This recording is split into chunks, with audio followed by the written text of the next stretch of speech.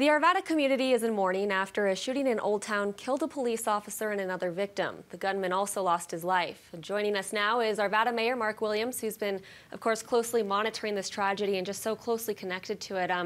First of all, I just want to ask you how you're doing today, Mayor. You know, this is one of those mornings you wake up and say, I hope that was a nightmare. And it was a nightmare, but a real one. So it's tough. It's tough on our community. We can talk about how resilient folks are and how we're going to come together to get through it, and I'm confident that we will. Absolutely. I know we've seen so many people, they were lining the streets for Officer Beesley. We've heard stories of families who say he just impacted their kids so much. For viewers who have never been to Arvada, tell us a little bit about the community and just how strong you guys are.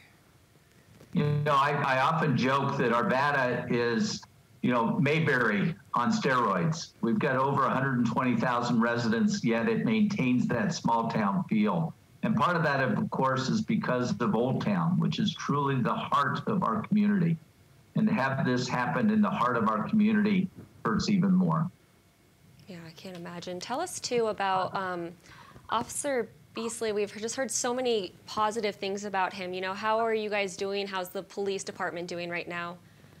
And that was one of the things I woke up to thinking about this morning is, Sunday was Father's Day, and he's got 2 young children, and they're not going to have their father on Father's Day again, and just how impactful that has to be.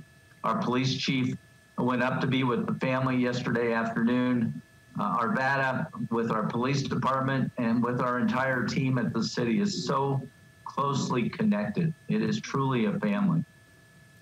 So we're going to be getting together later today with police officers and their families to offer condolences, to offer support. We believe in our police department in Arvada, and the outpouring you saw yesterday of patriotism and true appreciation for our police officers exemplifies how people feel about that in Arvada. I recently did my State of the City speech, and I assured our police chief that this city council and this mayor are not going to defund our police. We believe in them. Yeah, it was amazing just to see how quickly people came out and lined all along I-70, and it was just an incredible show of support. I've also seen a lot of people talking about wanting to go to the restaurants in Olde Town and those businesses to show their support through this tragedy. Tell us, what's next for the community and how can people come together to move forward? What they can do is exactly what they did during the pandemic. It's a situation where our businesses struggled, our restaurants, our storefronts, all of that, not just in Olde Town, but throughout the city, had a tough time. And we took steps to make Arvada's Olde Town area more inviting by closing the street. And our citizens responded great.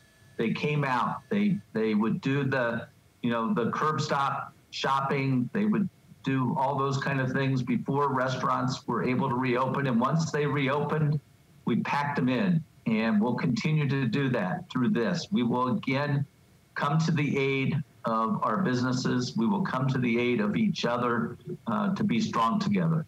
Wonderful. And is there anything that the community needs to know about, any events or vigils coming up?